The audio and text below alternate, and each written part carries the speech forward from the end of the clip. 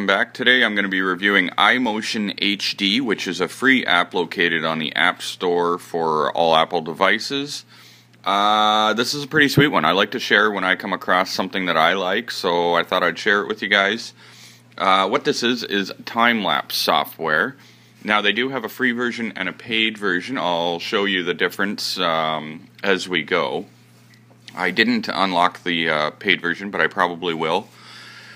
So what this is, most of you know what time-lapse is. That's where it takes a photograph every whatever you want. Maybe 3 seconds, 10 seconds, 1 minute, 1 day. It's got all those settings. Unfortunately, my screen recorder interferes with me making a video at the same time as recording this. So I won't be able to do that, but I can show you a quick clip of what it would look like when you make something. Now, this is my aquarium. This is 65 photographs, as you can see. You just set your interval, and then I move the camera around a little too quick. You should really move it around a little slower.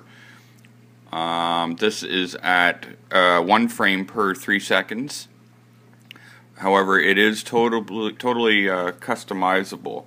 So, and also, you decide how you're going to finish it. Like, I can speed it up there. So, but it was recorded at 3 frames, or 1 frame every 3 seconds. But you can speed it way up, or you can slow it right down just to individual frames, 1 frame per second. So, somewhere anyway, it's pretty cool. The size seems to be determined by the size of your memory on your phone or iPad, I guess. So you can fit quite a bit of pictures. So if you have, like, I have a 32 gigabyte, so I can fit quite a bit on there. So you really could just set it up all day, taking a picture every 30 minutes or whatever, and capture a whole day all at once like that. It's really cool, so I'm happy with it. If I want, I could go. Here's just another one quickly I made just while I was testing it out. I got another one here with just my birds. So you can see there's quite a bit of cool stuff that you can do with this. Unfortunately, like I said, I can't actually show you how to make one. You'll have to download it. It's free. You've got nothing to lose. So if I come here, though, and then I click export, here's where the full version will get it, so you can email it. You can put it on iTunes, which to get it to your computer, or YouTube.